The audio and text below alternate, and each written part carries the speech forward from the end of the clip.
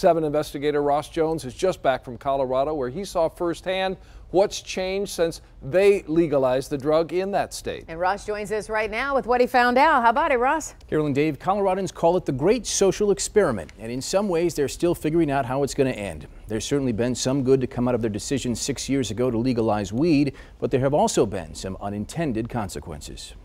If you think Colorado has become the Wild West for weed, don't tell the people who live there. I personally don't feel less safe. There are still laws like you can't do it in the parks and stuff, just like you can't drink outside. 6 years since Colorado became the first state to legalize recreational marijuana, we traveled there to find out what's changed. You've got coffee beans, gummies, chocolate bars, suckers, mints, lotions.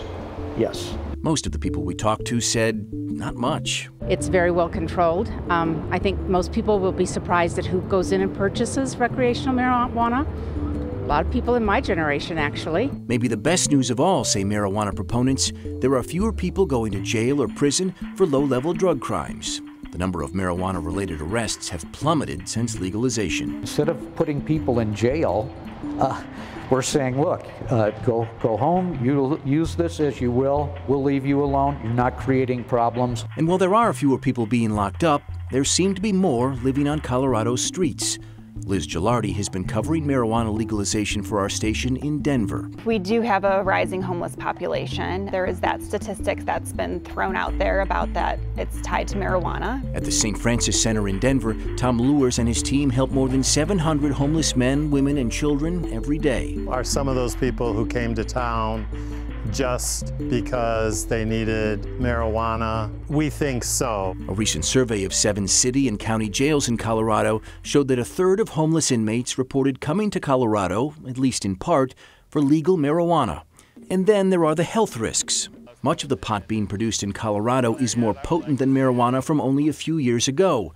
THC, marijuana's psychoactive component, may have averaged 4% in the 90s. Today, some products contain as much as 90%. 84% of the marijuana in Colorado is being consumed by 20% of the consumers. Those are problemed users. Ben Court lives in Boulder, Colorado, and used to abuse alcohol and marijuana.